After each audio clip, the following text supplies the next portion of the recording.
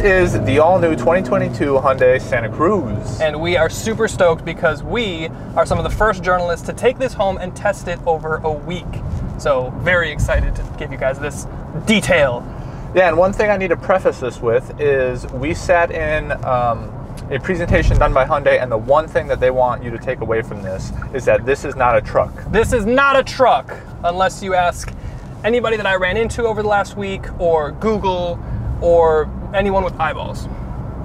But that's what Hyundai wants you to think. So if this isn't a truck, let's talk about what this is. Yes. Under the hood, we have a 4-liter 2.5 turbo. Making 281 horsepower and 311 pound-feet of torque. And the turbo part is important because this is the upgraded motor. You can get a base motor that's a 2.5 NA, but that's no fun. There's no fizz in that. You get the turbo, and you actually get a good amount of power, especially when we're talking torque. 300 some pounds-foots. 311, yeah, it's quick. It is pretty quick. It's not fast, but it's surprisingly quick. You hear that? Yeah, we hear the brakes. The squeaky brakes. That's not good. Yeesh. Transmission, so it's the corporate standard 8-speed wet dual clutch. Dual clutch. It's nice. It's quick. It's snappy. At lower speeds, it is a little bit clumsy in low RPMs and but like when you really get to like residential street speeds, like 25, 30 miles an hour, and you're in like second to third gear, it is pretty good. It's just not really tuned super well down very low. Right. But other than that, you know, it's quick. Yeah, it shifts faster than a lot of like more sporty oriented cars. Dual clutch. I like it a lot. Drivetrain, so it comes standard with an all-wheel drive. It comes standard with a front-wheel drive system. We are in the all-wheel drive. H-trac. H-trac. Yep. Yes. Ooh, those brakes are killing me. They're real squeaky. You can lock the center diff, so it kind of synthesizes the four-wheel drive experience that you get on some of the competitors. Like a truck? Like a truck. But this isn't a truck, though. But don't call this a truck. Don't call this a truck. They want to call it... I got truck bed, but don't call me a truck. Bees on my head, but don't call me a bee head. They want to call... Eddie Milanakis style. There we go. They want to call it an SAV, a sports adventure vehicle. And is it not sport activity vehicle? I think it's adventure. I think it is adventure. Is that like a new segmentation? I think it's a new thing. Like, did they just create that one day on a Friday? It's a marketing thing. The nice thing about it, the all-wheel drive system, is like you do have the H-trac system, which is very good, not just for like off-roading, but also in inclement weather. It's full-time all-wheel drive, but you do have that locking system, so... Because it is front-wheel bias. Yes, This all-wheel drive system, absolutely. But locking that helps it. Yeah, it sends equal torque front and back, so that, wow, that was really, really blew helpful. a red. Anyway, suspension. I know you have some comments about this because it's not a truck, but... It's not a truck, and it also does, for that reason, it doesn't get leaf spring suspension. But, speed and power, look at that. Yes, 6,500 RPM red line. You'll love to see it in your not truck.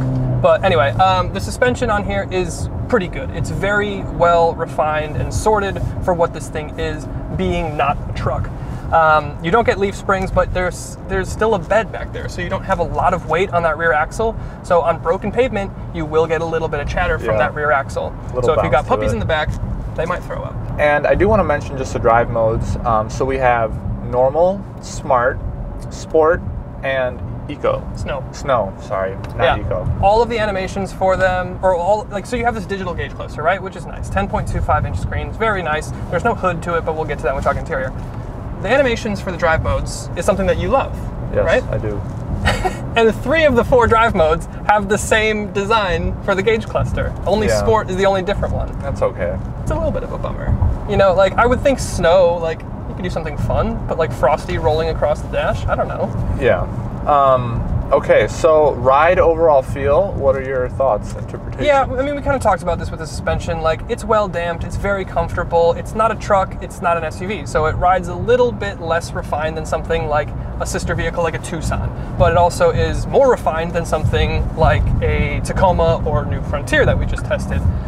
So it's nice, you know, like the worst thing is like you do get a little bit of chatter on some of those like really bumpy pavement, but on normal broken pavement, city driving, it's very comfortable. Now, it has a bed, so I feel obligated to talk about some truck stuff. Truck stuff, absolutely. Okay, so towing, it maxes out at 5,000 pounds, which is really impressive considering really that's more than his 4Runner. That's the same as my 4Runner. Sorry, same as his 4Runner, more than your Jeep. More than my Jeep. Yes. Coming from this little thing, I mean, it's quite impressive. The payload... The power, this is how you get the towing capacity. Payload is just short of 1,800 pounds. which is, yeah, the actual figure is, I forget what it is right now. 1748. 1748. 1748.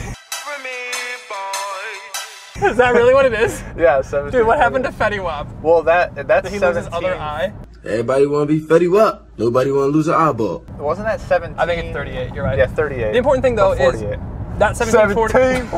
That 1748 is more than the Tacoma, which is a benchmark. Which is the benchmark, and it's more than the Frontier, which is brand new. So that's actually super impressive. The less impressive part of that coin is it's only a 4-foot bed. So like, I don't know how you're getting that much weight in a 4-foot bed. Yeah, so the lowest one in the Tacoma is a 5-foot. Typically, most mid-sized trucks have a 5-foot bed. This only has a 4-foot bed, but one thing that they want to make sure that you know, and apparently it's an industry standard, it's something that I learned over the week, but you can still fit a 4x8 piece of plywood in the back. You absolutely can foot a 4x8 piece of plywood. There is, what, did I say something? You said foot. But what did I say wrong? You said you can foot. Oh, you can fit, sorry. So it doesn't lay, it lays at an interesting angle. So the truck tailgate is at 45 degrees, and then it kind of like, there's a little, I guess, compartments the wheel wells are flat wells. on top. Yes. So it rests on top of that, and then the trunk, or the tailgate comes up to kind of meet it. So you do still have to bungee cord it in, obviously, because you don't have an 8-foot bed. Right. But you can do it. So that's pretty cool. Now, some other cool features about the bed. You have your typical like tie down points and like your rail points, but you also have like these hidden cubbies on either side, which is pretty cool. One of them also has an electrical outlet in there. It's only 115 volts though, so Matt has a quick story about that. Yeah, that was one of the things I was really excited to test. So we were without power for like almost 3 days at my house. So when Hyundai sent this car back with me, I was super excited to test the inverter in the back, the 115 volt. I ran 100 feet of extension cord down to my basement to my sump pump because I had no power and I had no generator. And it was 5 volts short. Standard house outlet is 120 volts, so I was just 5 volts short, which was a bit of a bummer. Yeah.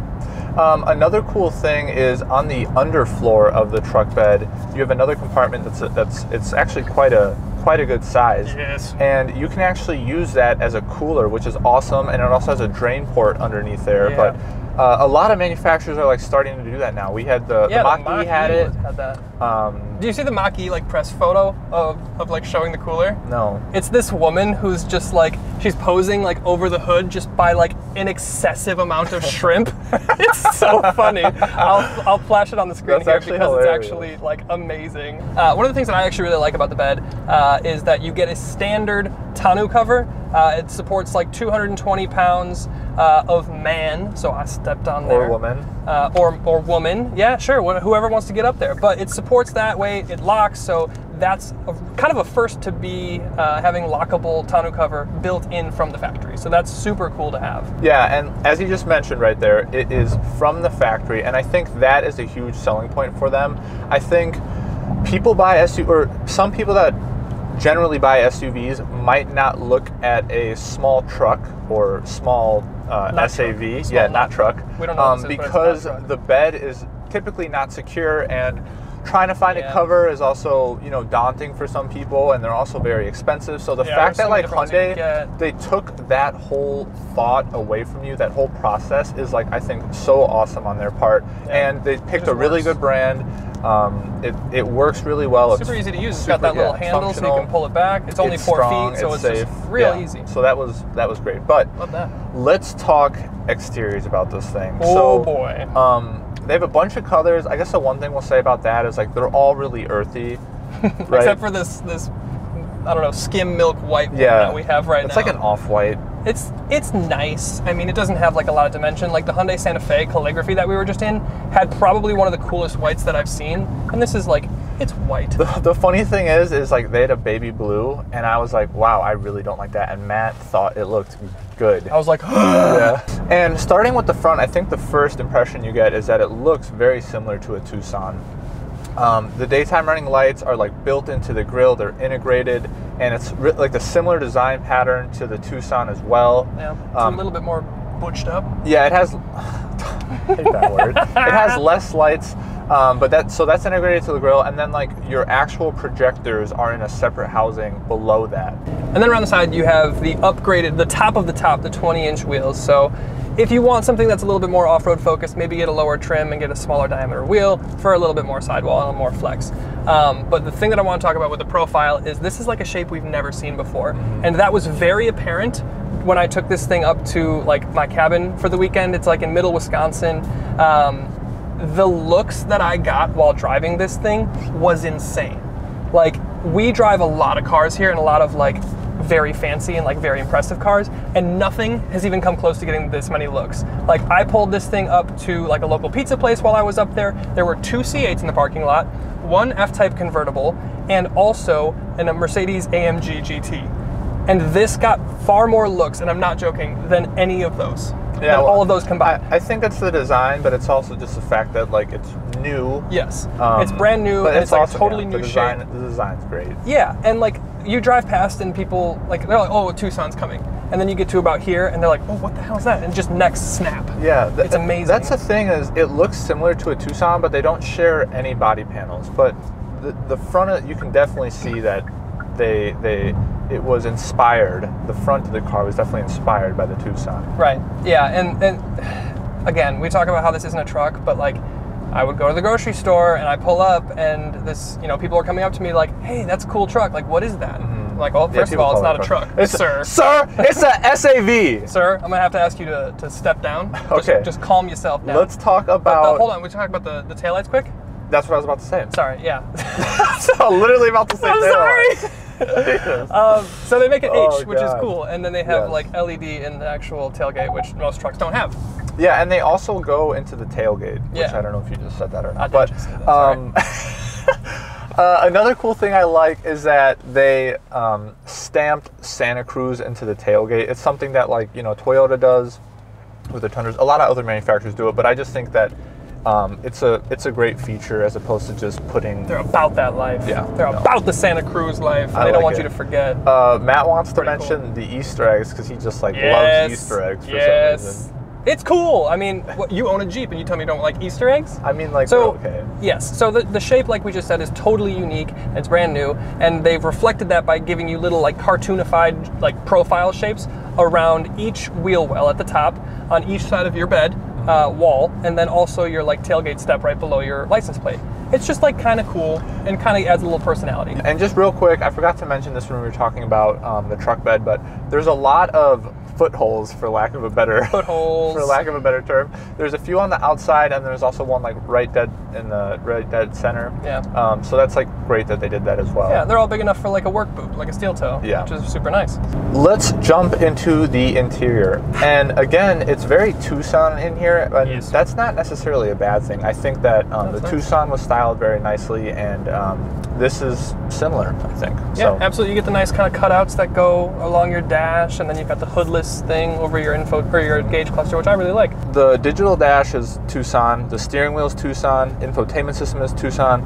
The one thing that is different is the gear selector, and this is pretty ergonomic. Like, it's nice to rest your hand on there. It fits right in my hand. Yeah, do you drive like? I haven't really actually seen you drive like that. I do though. I mean, we have the Miata this week, so I'm driving like this, but like not in here. Right. I think they did try and like spice things up a little bit. You have this like canvas material. Yeah, I like that. The Tucson didn't have this, and you have like some accent orange in here. Yeah. Oh yeah, you got the mesh in the seat too, which is kind of cool. Eyes on the road, please. I'm sorry. The Hyundai autopilot isn't on.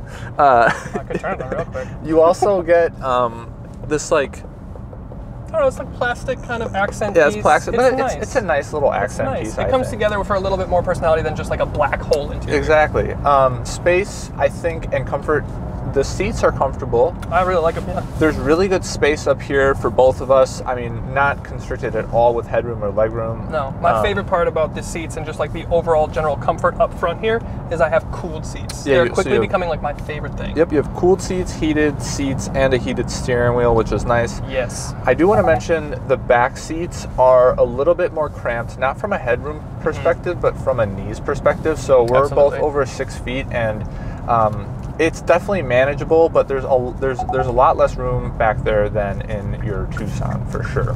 It's actually quite funny. One thing that we both agreed upon when we got on this car is that it needed a panel roof. So you just have like your... Is it quite funny? Well, I thought it was quite funny that we were both like, funny. It is literally within a minute, I think we both were like, this needs a pano. There's a lot of stuff that we disagree on, and yeah, it is funny that this is like just, immediately without hesitation. Your this standard, is something we totally agree on. Yeah, your standard sunroof. I think it's because we just came out of the Mach-E, and that has a gorgeous the sunroof. whole thing. Yeah, I mean, without that, like you still get air vents back there, you still get chargers back there, but like, if you don't have the pano roof, which obviously you don't, it just kind of turns into like a black hole back there. Yep, it's all black interior, it's dark, it's cramped, and it'd be nicer to have. Okay, talking about technology now. Technologic. Apple CarPlay that you have, Android Auto, wired. Yes. Sounds pretty good, sounds pretty natural. All usual Hyundai stuff that we've covered in other videos. It's basically like the similar entertainment system as a Tucson. The one thing that is a pain with this infotainment system is that it's all touch. There's no knobs or buttons, and I think that it's just not, it's not easy to use when you're trying to control the volume. Yeah, the volume is really the only issue that I have. Well, and I mean climate control. I think that you need buttons and knobs for that. I haven't had an issue with the climate control. It's mostly just been the volume. Yeah, I mean that is a big one though. But yeah, I know what you mean, and I think a lot of people share that opinion with you. I think if you had a volume knob, people wouldn't really focus on it too much. No, and I mean you do have stuff on your steering wheel to control all that stuff. Yeah, but when it's a passenger and piano black hood. Well, then kill your passenger. Yeah, that's true. I will say the piano black isn't as offensive in this as even something like an Audi. Like I have been playing around with this thing for the last 5-7 days. Unless my fingers are just like really sweaty, well, you just had palms sweaty, knees weak. All right, Mom spaghetti. Safety. Yes. Lead okay. Take it so away. This is my favorite thing, and I love talking about this. I actually go really in depth. I go really in depth on a Sonata versus Accord video that we did last year, and it basically comes down to this: no car is autopilot. No car drives itself. Don't fall victim to the marketing of Tesla. Tesla has the best system. I would say that this highway driving assist is of not necessarily a close second, but second. Like, it works incredibly well. The adaptive cruise, the lane centering, it takes some pretty aggressive turns on the highway, like at speed. It's fantastic. The Ford Bronco Sport was pretty good too, but I would agree. Yeah, the Ford system is getting there. Nissan has a decent one, Cadillac has a decent one, but I really like this one. So yeah, that's a huge selling point to me for this car. That and the cooled seat. And a lot of the safety features are standard, which is great. That's very true. Yes. So let's talk about price, competitors, and what we would pick. So base price starts at just under $25,000. Sorry, just over $25,000. Okay. And we are in the limited trim, which is the top of the line, and that is just under $41,000. Yeah, which gets to be a lot of money. Yeah. So the Maverick, I think each trim level, you said how much is about $3,000 to $5,000 more. Yeah, the Maverick's really the only true competitor. I mean, this isn't really competing against, like, this isn't displacing people that are going to go and buy a RAV4 or a CX-5 or something like that. They would argue it is. I mean, I know they would argue, but like they're also saying that this isn't a truck, and everyone thinks this is a truck. So I don't think that a RAV4 buyer is going to buy this. Is that right or wrong? I don't know. That's their call. But I also know that this isn't really competing against things like a Tacoma or a Frontier. So it's kind of inventing its own segment where the Maverick is also there, and the Maverick is actually several grand cheaper, like spec for spec, or I should say trim for trim, but you get a lot less. So you get less technology, you get less safety, you get less power. Less towing capacity. I think towing or payload is actually more, but the Maverick comes in hybrid, so the fuel economy is way better. Yeah. But yeah. Well, I'm going to argue with you here, or disagree with you here, because I think that this could deter someone buying a RAV4. If you're hauling plants and mulch and flowers that are like dirty, you could just quickly spray this out. Who's doing that in their RAV4? A lot of people move plants and things like that in their SUVs. Why wouldn't you use it? Let's make it a very real conversation then. Your girlfriend drives a RAV4. Yeah. My wife drives a CX-5. My wife doesn't like this. Would your girlfriend I think this? it's different. I think we don't adventure enough. You have a Wrangler. We don't adventure. I still would argue. We've camped together. I agree, but how many times have we gone? I think if like you're an avid camper and you're mountain biking every single weekend, like you can fit 2 mountain bikes in this, and then you can go parallel park Monday through Friday at your corporate job in the city. 3 mountain bikes in here if you want to. So I think like that's the selling point, at least that I could see, is that you can't fit 3 mountain bikes in a RAV4. I guess if you had a bike rack, obviously you could, but I think all I'm trying to say is I think that it will take some market share away from an SUV. That's all I'm trying to say. I think the thing that sells me on this thing is that it's so weird, and having done Downshift for like 3 years or however long we've done it now, like, sure, the new Ferrari's here. I don't care. Lamborghini's got a Countach. Okay, I'm cynical about that. I like weird stuff. Like the fact that this is like the way that it looks. The towing is super impressive. The interior amenities are super impressive. The technology is very good. I like pretty much everything about this, and I love the fact that it's weird. I love the fact that it's got a bed, it's unibody, it's like not like the Maverick is a competitor, but it looks like a truck. Yeah, well, this doesn't look like a truck. And if we're just going to talk about looks for a second, this looks so much better than a Maverick. I urge you right now, Google what a Maverick looks like, because it's freaking ugly. It looks like a Nissan Cube with a truck bed. Yeah, I think for that reason, like, I would lean this way. I would lean this way. We haven't tested the Maverick. We'll talk to Ford about getting one, and then we can do a real true comparison, but based on paper and like all the technology and the amenities and everything that you get with this, and the looks and the weirdness, I'm going with this. Yeah, 100%. I'm with you on it. Anything else? I think that's about it. Thanks so much, guys, for watching. We really appreciate it. Leave a like and a comment. What would you rather get, this or a Maverick or something else? Also, we're curious if you are an SUV owner right now, and would you consider getting one of these, an SAV? Let us know. Thanks for watching, guys. We'll see you next time. We will.